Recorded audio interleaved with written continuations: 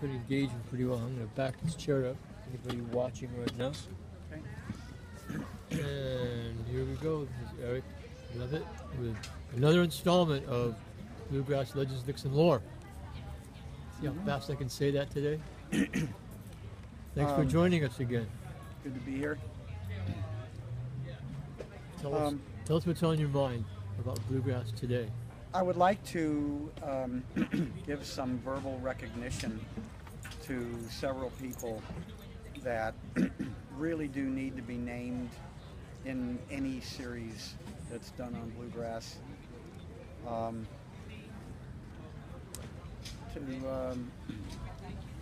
do you say?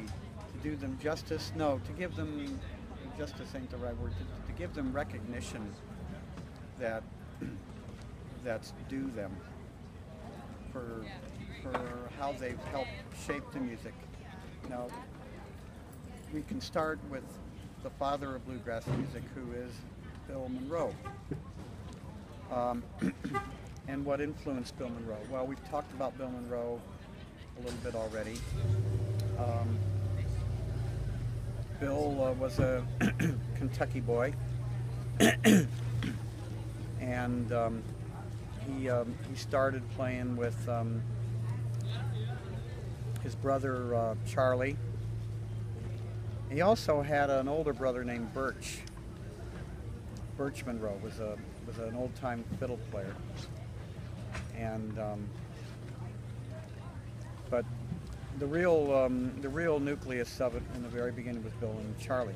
Now, there are several things that influenced Bill in making bluegrass what it is, and there's the hymns from the backwoods. There's the folk songs from the mountains. There's also a little bit of influence of probably New Orleans jazz, which is another very American form of music. Bill put quite a few things in together that synergized it together to make it be a distinctive style of music in itself. When I first heard bluegrass, I was asking, well, what really is this music? Is it country? Is it folk? And the answer I got was, well, it's bluegrass. I said, I know, but what is bluegrass? And it took me a little while to understand that bluegrass is its own distinct type of music. It's a little bit of all those things, but thrown together, it becomes a very distinct type of music. How about ragtime? Did you say there's any ragtime sort of Scott Joplin-ish kind of? Maybe very distant wise. I wouldn't say very directly. You play ragtime often on a 4-string banjo, just like you played Dixie jazz, but bluegrass, you need that 5th string. And it's a completely different tuning, so it's really a different instrument. Same sound, but a different instrument. Tuned differently, played differently. Anyhow, I want to give very special mention of the man that I feel probably influenced Bill Monroe more than anybody else, and that was his Uncle Pen. His Uncle Pen's first name was Pendleton, and his last name was Vanderbilt. I believe I pronounced it right. And in other words, there's sounds like there's a little bit of Dutch in his name. Bill Monroe's Uncle Pen, whom Bill adored, by the way, was an old-time mountain fiddler who was quite known in the region, and it was the fiddle tunes that Uncle Pen used to play that Bill would listen to as a youngster, that really had a very major effect on Bill, and got him into what became known as bluegrass. Bill created bluegrass for the mandolin, and there was already old-time folksy mountain hillbilly stuff that was played on mandolins. Bill arranged his style. He gave it that a very distinctive sound, a bluesy type sound. You know, that wasn't done before. That made bluegrass so specialized. And then the offbeat vamp that I talked about last week. When you're doing something like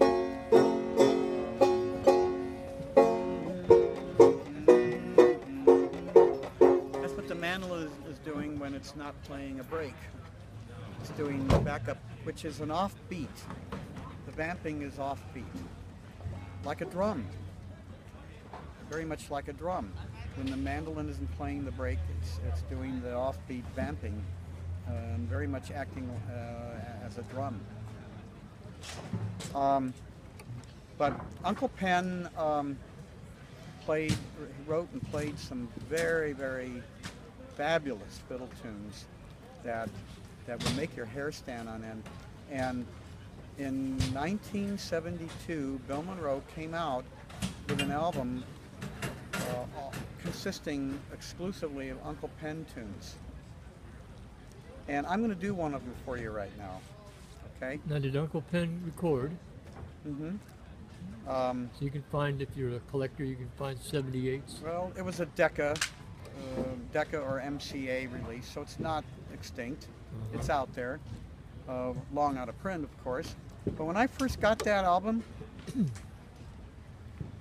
it made my hair stand on end. And Uncle Pen recorded in the 50s? I'm sorry, I just want to nail down this. No, this would have been before the 50s. Before the 50s. Before the 50s. Yeah, we're talking probably the 30s. All right. So a precursor to bluegrass. Precursor to Major bluegrass. influence. But, Uncle Pen, okay. But it was very, very authentic hill tunes. And here's some of that. And one member of my band that I had at the time, I played in a band called Full Kentucky Load. My guitar player said when he first got that album, he couldn't eat lunch. He was spellbound. And that's about the way I was too. The stuff was gorgeous. Well, I'm going to do one tune from that album that was titled Going Up Caney. And now this isn't strictly bluegrass. This is pre-bluegrass? well, it is, but they do it bluegrass. Okay. Bill Monroe's band did it bluegrass. Okay, so And you'll do it in the Bill Monroe style. yeah, but Okay. but Uncle Pen, they did it. They did it very similar to the way Uncle Pen played it. And I think if there was anything that was the early bluegrass, it would have been Uncle Pen's fiddle playing.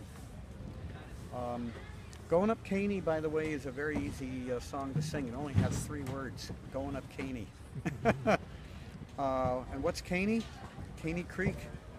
Caney Creek over there in Kentucky. It's one of the bigger creeks of that state. All right, sing along, all of you out there. As I say, it's a very easy song to sing. Only 3 words in the whole lyric.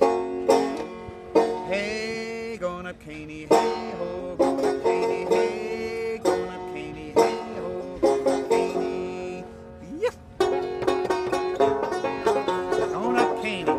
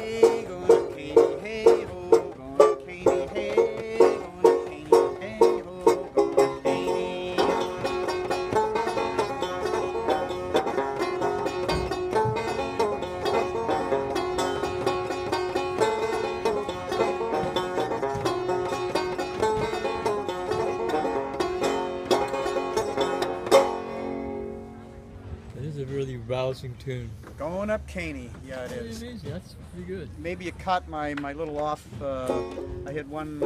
I missed one chord by fret there. Sounded a little cacophonic there. Sorry about that. Okay.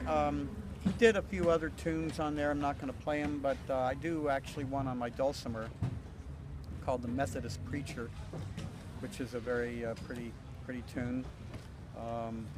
The whole album is just gorgeous. And so what one? Let's see. Where can we go from here?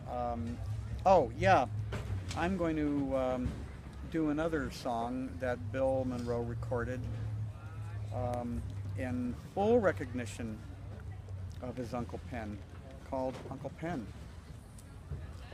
Regarded by many as the national anthem of bluegrass. Uncle Pen. That sounds like a treat. Let me do Uncle Pen for you. He came out, of course, with that one on a single. Actually, Going Up Caney, I think, was put on a single. But here's Uncle Pen. And I'm going to do the whole song. Because he's worthy of a whole song. We won't just do bits and excerpts of it, we'll do the whole song. Unfortunately, you don't have a fiddle here to kick it off with the fiddle.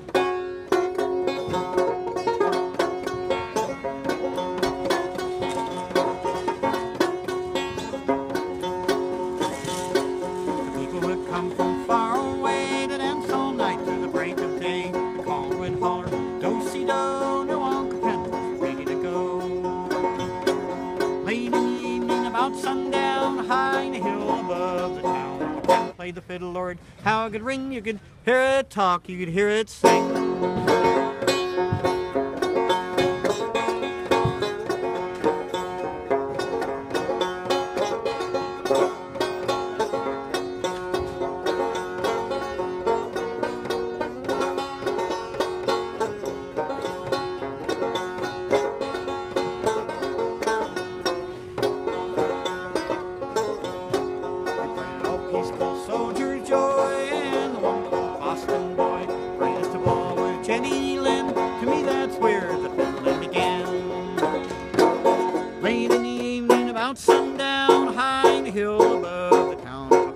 The fiddle, Lord, how it could ring, you could hear it talk, you could hear it sing.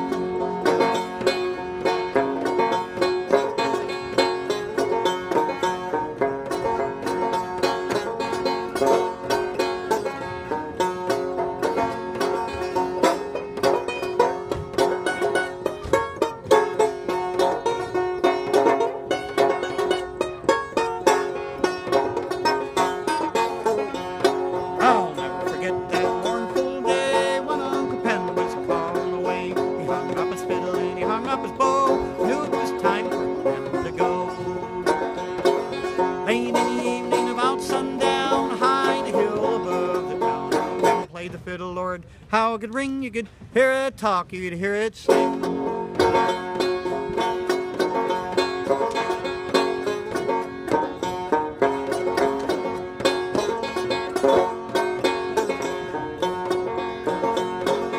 Late in the evening about sundown, high in the hill above the town. Play the fiddle, Lord, how it could ring, you could hear it talk, you could hear it sing.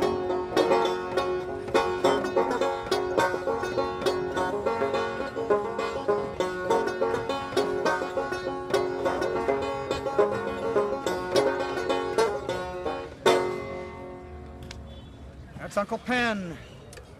Very famous song. Mm-hmm. That little bit at the end that I that was actually part of a tune that Uncle Pen played called Jenny Lind, which was actually mentioned in the lyrics of the song. All written by Bill Monroe, the king of bluegrass. That was his tribute to his uncle, his beloved Uncle Pen.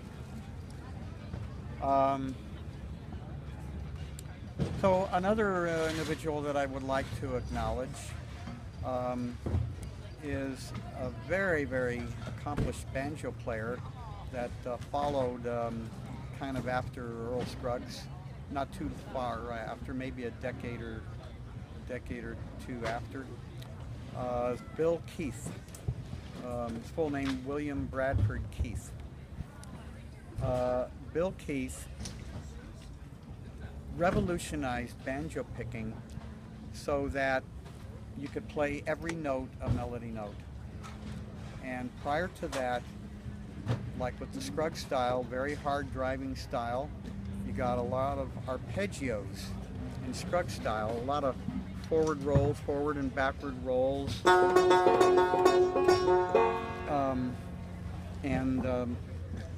in the tunes, the melody comes out, but camouflaged by all these fill-in notes. There's these hundreds and hundreds of fill-in notes that make it all, that burst out and make it what it is. Well, what Bill Keith did was he took what was already there and he rearranged it so you could play every note a melody note, which means you're going to have more scales than arpeggios. In other words, Bill Keith arranged banjo playing so you could play fiddle tunes pretty much the way you would play them on a fiddle. And for example, there's a G scale. On a piano, you can play a G scale, and all the notes are right in line. I'm not saying the piano is an easy instrument. It's not. It's considered the second hardest instrument after a violin. But well, banjo isn't necessarily an easy instrument either. But on a piano, you're going da da da da da da da. It's all in logical progression, which is the right word there. Right in a row. Okay. On a banjo, look what you have to do to play a G scale.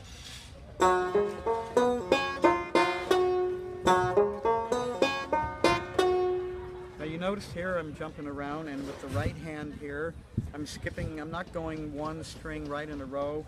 You can't just go. That's an arpeggio, and that's like a broken chord. To do a scale, if you notice on the right hand, it's jumping all over also. There's no order, no logical order. It's just every other one which way. That's what Bill Keith did to banjo music, and when he presented that, I think when he went public with it, the first time he did that was at the Newport Folk Festival, when he actually won a contest. It was in the early 60s, I believe, the very early 60s, and he played a fiddle tune called Devil's Dream. I'm not going to play that for you right now because I haven't played it in years and I'm a little rusty on it, but what can I give you as a demonstration? Maybe Cripple Creek. If I were playing it Scruggs style, I'd be going. If I was playing it more Keith style, I'd be going.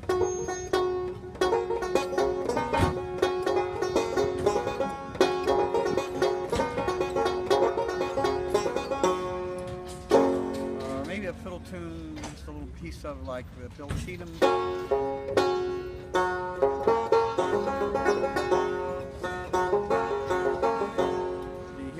Just every note's a melody there.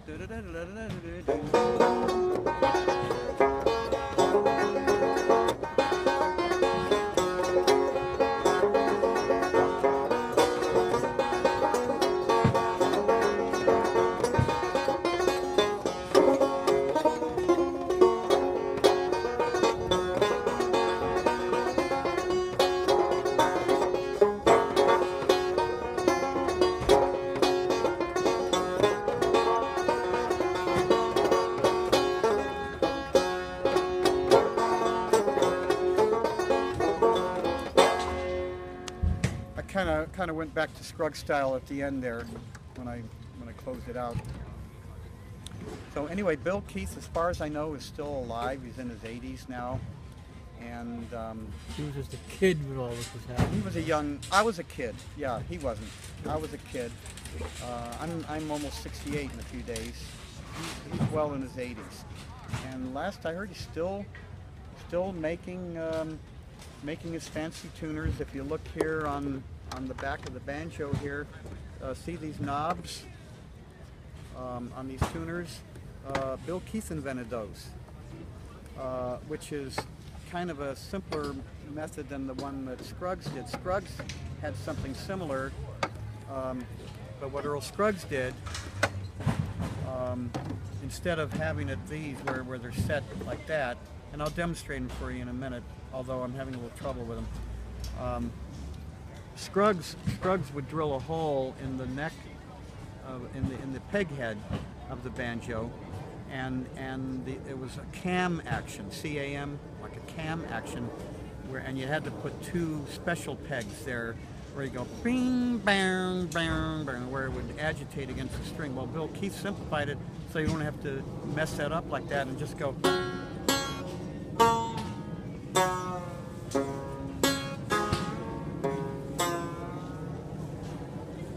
Isn't that groovy?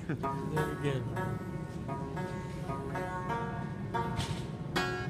I'm having a little problem with mine because they're not setting right. I might have to get them lubricated or something. So that's Bill Keith. Let's see, who else do I want to mention? I do want to mention.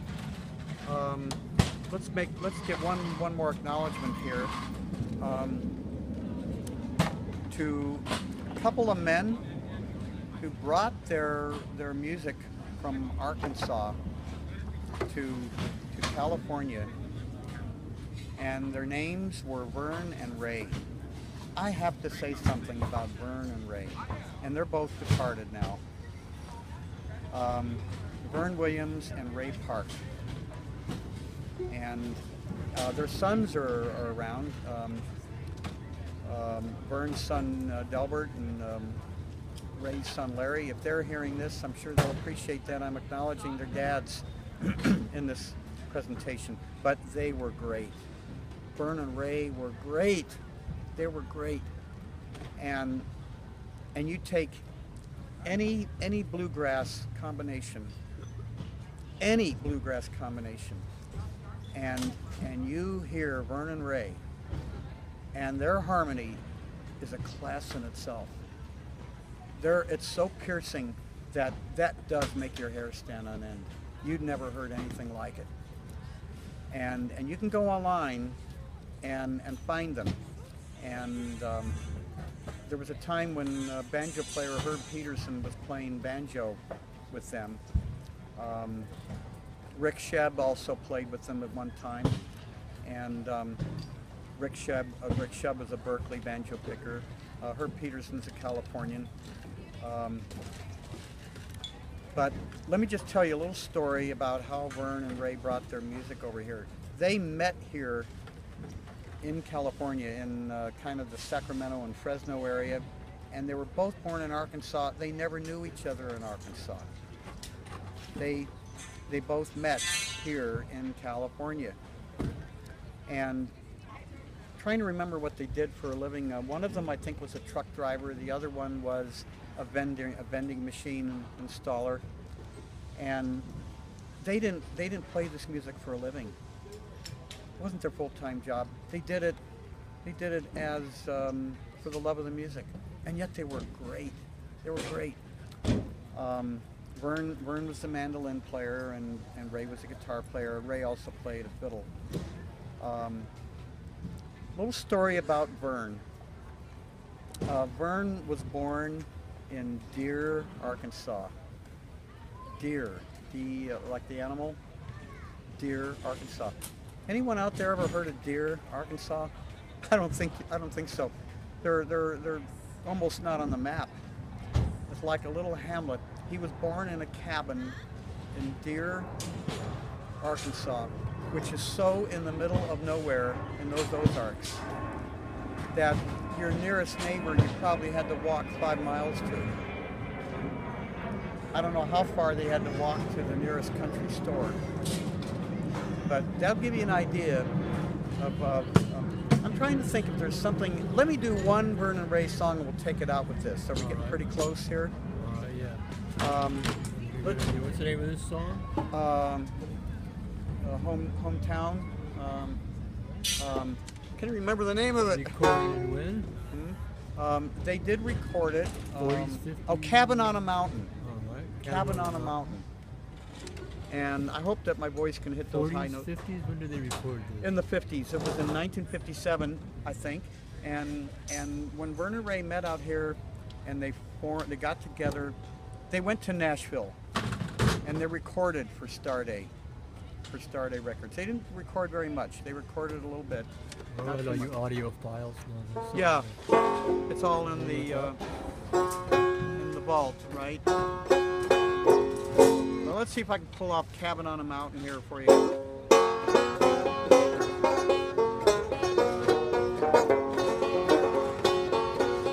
out of tune. Okay, I get to watch you tune again. Because I messed with these, remember? That's right, it's all your fault. And we knew that. We were going to say anything.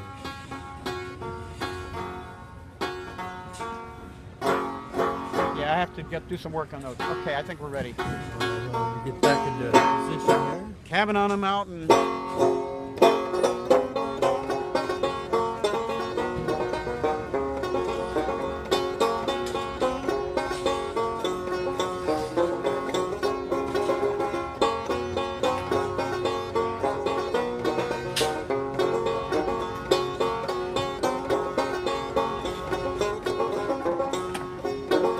There's a cabin on a mountain far away in Tennessee.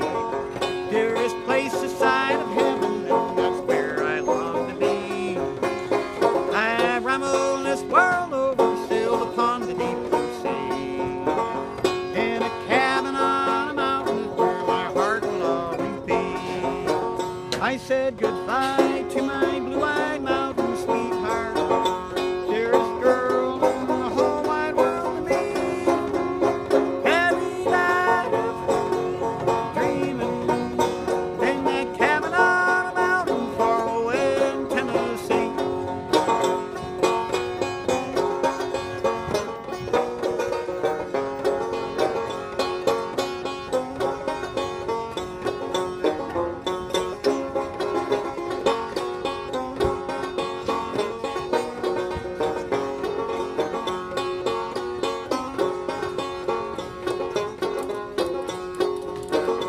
Now my rambling days are over, for tonight I'm on my way to that cabin on a mountain, Tennessee, so far away.